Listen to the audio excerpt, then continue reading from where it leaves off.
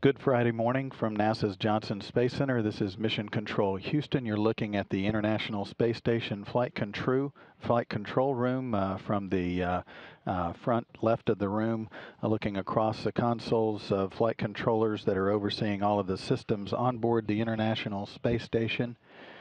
The team has been on console since about 7 o'clock this morning, Friday morning Central Time, and today, once again, as with the entire week, has been led by Flight Director Royce Renfrew, who you see standing there. He is the flight director for this shift all week.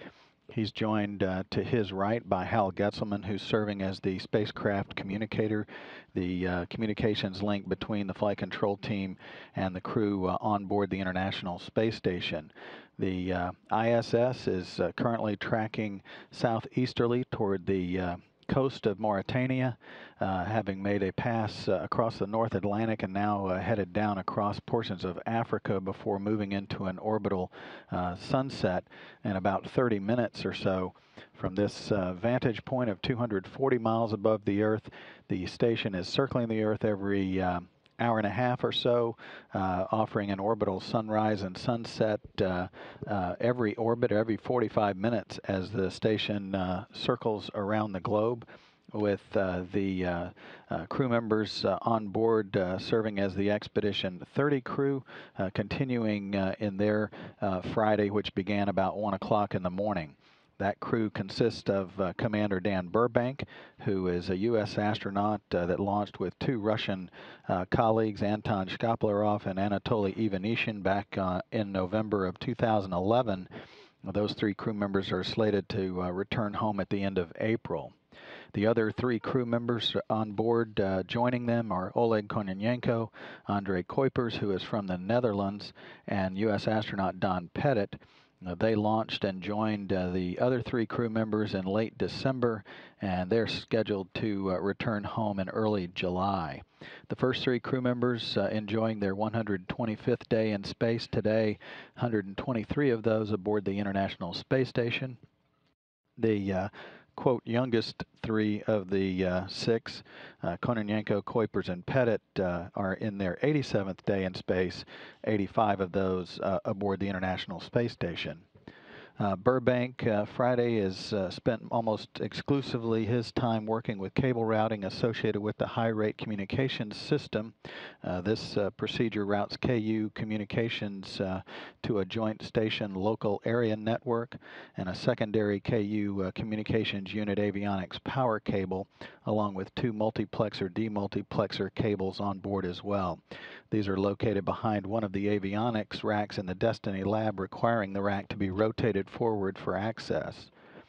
Pettit spent more time with investigations into how flames are controlled. He did most of that on Thursday, wrapping up all of that activity, which helps investigators on the ground lead to improvements in technologies aimed at reducing pollution emissions, while also improving burning efficiency for a wide variety of industries. Kuipers has been working on stowage in and around the Leonardo Permanent Multi-Purpose Module. He's also used the onboard ham radio equipment to make contact with middle school students in Belgium.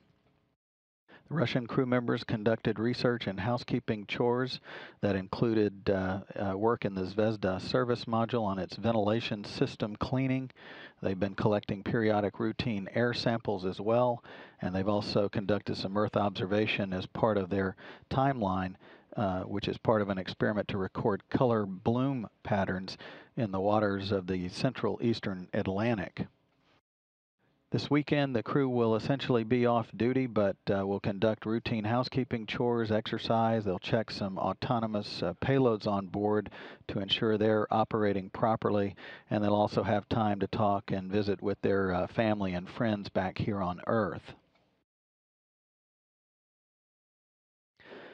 While all of that's going on orbit, down here on the ground, preparations for launch of the third automated transfer vehicle are continuing down in South America at the Ariane Space Facility in Kourou. The Eduardo Amaldi, as it's named, currently is set for launch next Thursday, Thursday night Central Time, pending completion of the ongoing launch readiness review, which should wrap up Friday.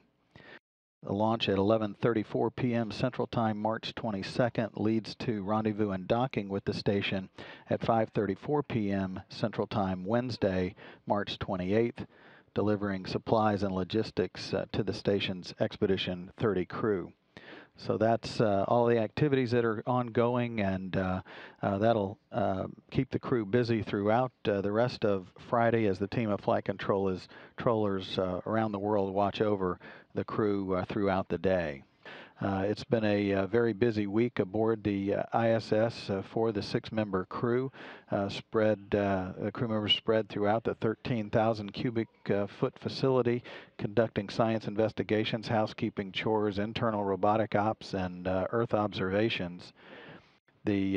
Following last week's robotic refueling mission work by the station's Dexter robot on the end of the robotic arm outside, internal, the seventh crew member of the station, Robonaut 2, demonstrated its own dexterity by signing "Hello World" to the Earth below. R2 also proved useful later in the week in grasping an instrument used periodically to measure air ventilation within the Destiny laboratory. It was the first time R2 conducted a task that wasn't considered a checkout item. R2 will rest for a while as ground engineers plan his next moves on orbit aboard the station. Quite a bit of Don Pettit's week was devoted to the flame experiment on board, investigating the nature of flames in microgravity and how they progress as experimenters can evaluate that data for development of systems on the ground. Andre Kuipers was busy this week with cardiovascular equipment on board, an experiment that develops countermeasures to help crew maintain their health on board. He also worked with the fluid physics experiment facility on the station. The Russian crew members also worked with experiments and investigations on board the station, as well as Earth observations, and also some work with the communication systems in one of the Russian segment modules. Commander Dan Burbank also worked with the U.S. spacesuits this week, checking them out to make sure they're in good working order in the event a spacewalk is needed on board. There are no plans for an EVA or extravehicular activity until Expedition 32 and 33 later in the year. Midweek, Burbank and Pettit, flanked by their seventh crew member, Robonaut, talked about their mission with Fox News Channel's America's Newsroom, and they also have some additional media interviews scheduled next week ahead of the automated transfer vehicle launch. So it's been a busy week in space with teams around the world assisting the crew from here on the ground.